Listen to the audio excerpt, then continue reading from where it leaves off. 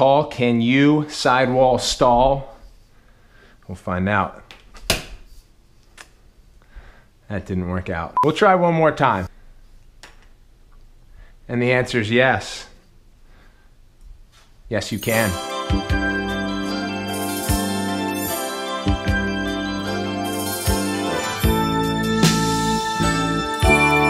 Every morning, I have my bowl of eggs. I'm gonna make 35 of them, and I have some organic baby arugula pure vegetable oil. Better than your olive oil, which is also better than your butter. So I'll make sure I get myself a good splash of that here, splash of that there. Make sure you have a wide assortment of hot sauces here.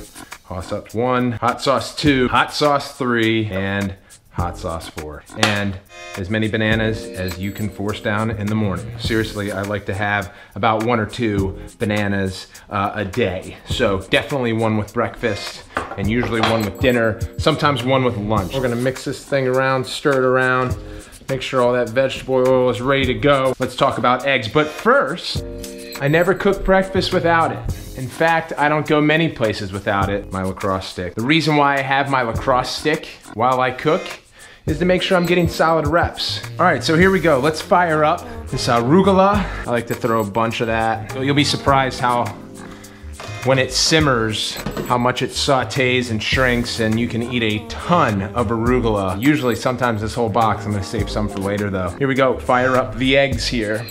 So, got the trash can open, and we're gonna start counting. 1, 2, 3, 4, 5. Now we're switching over. We're going egg whites only. Boom, boom. Sometimes you miss, but the goal is 5 eggs and 3 more eggs, just the egg whites. Now let's get a chopping and mixing.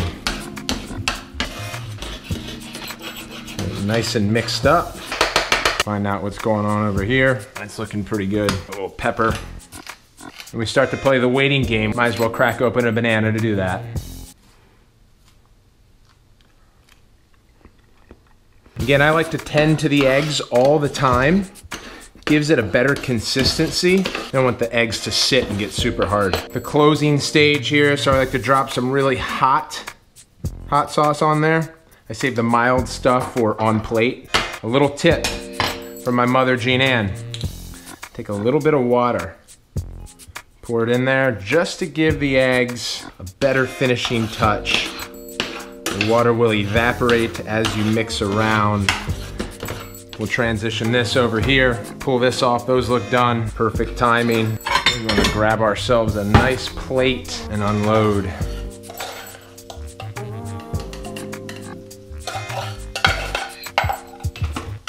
Don't mind that vegetable oil. Ay caramba, bon appetit.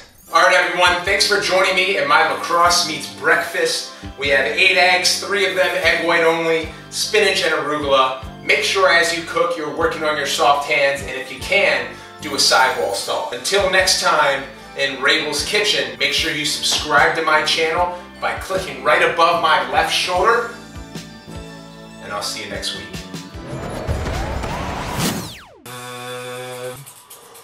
Rabil Cuts. Welcome to #AskPaul, and today I'm taking you through a typical trip to my barber to get a Rabil cut. Now, what is a Rabil cut? It's simple.